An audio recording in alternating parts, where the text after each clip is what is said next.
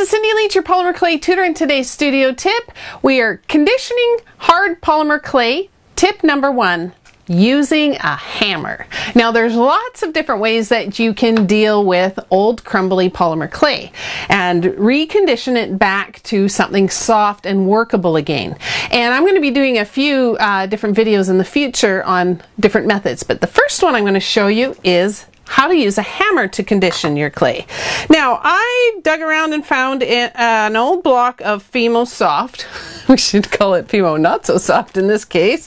And I'm just going to cut a piece off. Now, I didn't have any old Primo because I go through mine quite quickly. But as I cut through this, I can see that it's, well, I can tell just by looking at it that it's going to be all crumbly and hard to deal with. And if I try to condition this by hand, it's going to be really hard on my hands, and if I try to run it through the pasta machine, it's just going to fall right apart. And I'll show you what I mean. It just turns into powder or crumbles.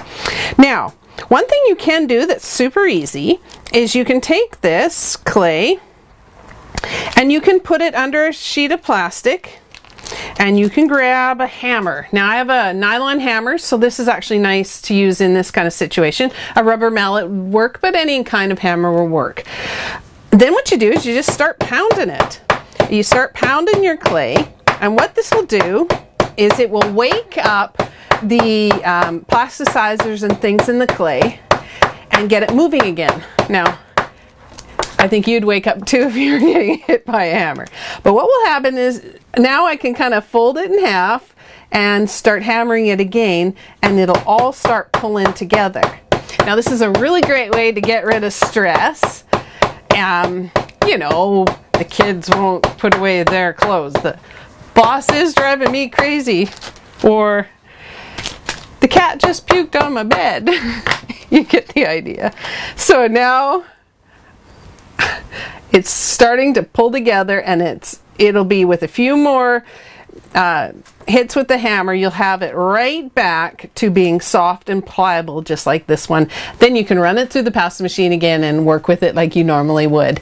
So I hope that was helpful for you. If it was, make sure to click that like button. That would be great. And my question for you today is, do you have any neat little tricks for dealing with old polymer clay? Make sure to leave those in the comment sections below.